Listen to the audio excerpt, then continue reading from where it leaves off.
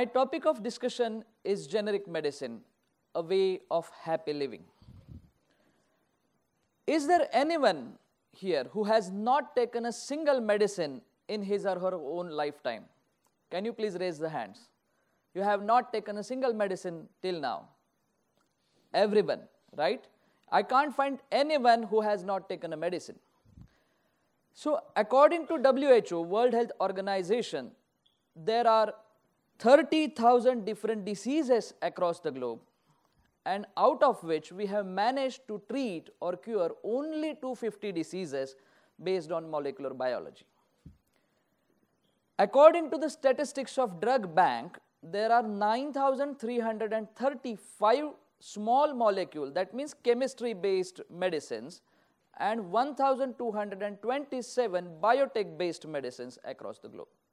Sounds interesting, right? There are huge number of medicines, but the diseases are very less. Do you know that discovering a new medicine is not everyone's cup of tea, right? It's not easy to make like tea. It requires $2.9 billion of investment, and that too taking a risk of going that medicine into dustbin with a single adverse reaction. Such a molecule discovered for the particular disease has been granted a patent for the period of 20 years. Now, an innovator company which discovers that drug applies for the marketing approval to the regulatory authority and gets that approval for the period of 5 years. Company has right to set its own price to recover the investment of $2.9 billion. And that is the reason we call it as a branded medicine or innovator medicine. Now, when it comes to the expiry of the patent, that is after 20 years, many such companies who are competitors of that company start making product of the same medicine and apply to the regulatory body for that. However, in United States, you need to apply first, and one, you have to satisfy the criteria of having same blood levels in the body of humans as that of the innovator one or branded one. So you can get a market exclusivity of 6 months. So you can market along with the branded one and your generic one. And this one who gets the first approval is called as first generic medicine. Remember, the cost of generic medicine is generally 1/3 of that of the branded one. Now let's come to our country, India. We do not have such exclusivity clause of 6 months or 180 days. So we can manufacture the generic medicines immediately after the expiry of patent. Now, in India, we have many such generic manufacturing companies. So we have many generic manufacturers, and layman or even physicians call them as brands, right? So they are called as branded generics. Okay, they are not branded medicines or innovator medicines, they are branded generics. However, patents of these medicines are not valid in India, remember that. And still, despite of the fact, they are not affordable to many people in this country.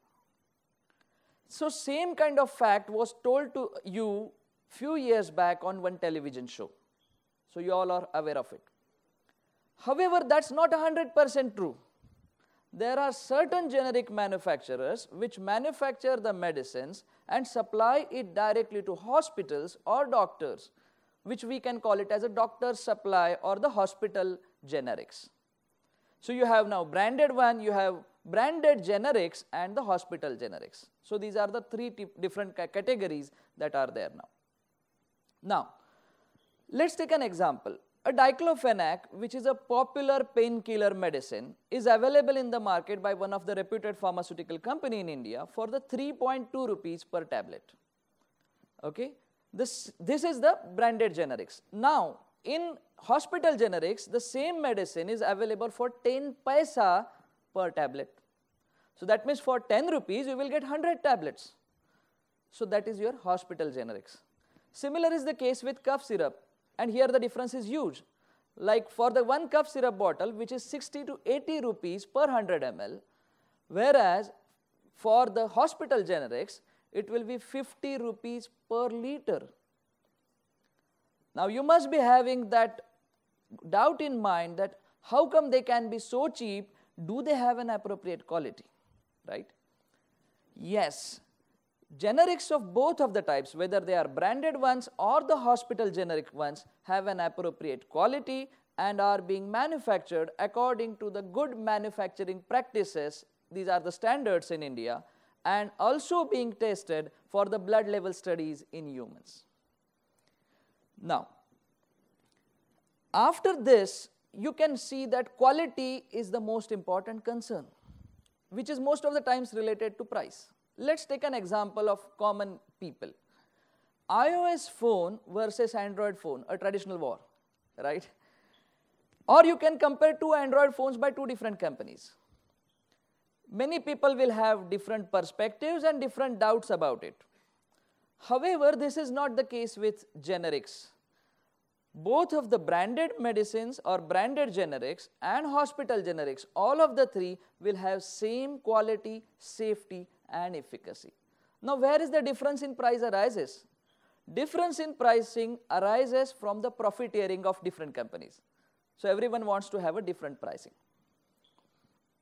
Now, Pradhan Mantri Bharatiya Jan Aushadhi Pariyojana is the scheme which is launched by Government of India to promote the generics which are having similar kind of prices as that of the branded generics one. For this, government is giving you 2.5 lakh rupees subsidy for the opening of generic store. And that's a huge amount in fact. And for that they have also reduced criteria of space, that is 160 square feet. So this is kind of new initiative. However, when you think of generics or any medicine, we only think of doctors. We don't think that pharmacist is the one who is there right from the discovery of medicine until its delivery to the patient. Unfortunately, in India, role of pharmacist is often neglected. Particularly in case of generics, pharmacists are most important. Whenever you go to the pharmacy shop and pharmacist offers you alternate brands, generally patients refuse it. And here is the important key. Now patients need to understand the difference in pricing of the branded generics and have to take a final call for it. Even doctors should start writing generic names, that is the name of that pure drug, on the prescription for the people. Government of Maharashtra has insisted doctors to write the generic names on the prescription. However, the compliance to this is still questionable. Now, since last 8 years, I am engaged with dissemination of information, in particular to the generics through public seminars, educating budding pharmacists through pharmacy college seminars, and even I have trained 8,000 people for this particular cause. And now I have moved to the YouTube platform of Inclination channel to promote different medicines and in particular the generic medicine. Now what is the difference exactly that we can create? So my idea of promoting generics is through the pharma clinic methodology. So let us understand what is the traditional methodology of treating patients. In the traditional setup, doctors are in charge of the facility or clinic. So MR comes to the doctor writes the prescription, patient goes to the pharmacy shop and gets the medicine. That's the traditional one, everyone knows it. Now, in the pharma clinic, what will happen is pharmacist will be owner of that setup, and pharmacist in consultation with doctors will decide what exactly branded generics or the hospital generics is suitable for the patient. And now that will be the most cost effective and even safe and effective option for the patients. But why pharmacists then? Why not anyone else? Because pharmacists, suppose you are going to the pharmacy shop and that brand is not available at the pharmacy shop, definitely pharmacist is the only one who is going to get that brand, because pharmacists are licensed by Drugs and Cosmetics Act 1940 to have that license. So that is most important per se, even if most of the times doctors won't suggest you alternate brand, but pharmacist is going to suggest you. In the pharma clinic methodology, doctors can also write generic names on the prescription, and pharmacists can suggest you the branded generic which is suitable and cost effective for that patient. Also, what we can do, as doctor will write a generic name on the prescription, comes to the pharmacy clinic or pharma clinic, and he can dispense a required amount from the bulk pack, which is of 100 or 200, whatever it is, into the HDP, that is high density polyethylene white colored plastic bottles, which can be reused with appropriate cleaning. So that will again help our environment by reducing plastic wastage, because all of our strips and blister packaging are plastics actually. So reusing the HDPs, which are more sturdy, can be an effective option. Here is the example. You have been diagnosed with cough and cold. Doctor gives you azithromycin, an antibiotic. Now see what the pharmacist can make a difference. There are brands of azithromycin which are available from 10 rupees per tablet to 25 rupees per tablet. So huge difference. Here the pharmacist will play important role, because pharmacist in consultation with doctor can suggest an appropriate cost effective brand or the hospital generic to the patient, and that will again maintain patient's pockets, right? In the pharma clinic, we have the pharma practice regulation. So these are pharmacy practice regulations which are launched in 2015.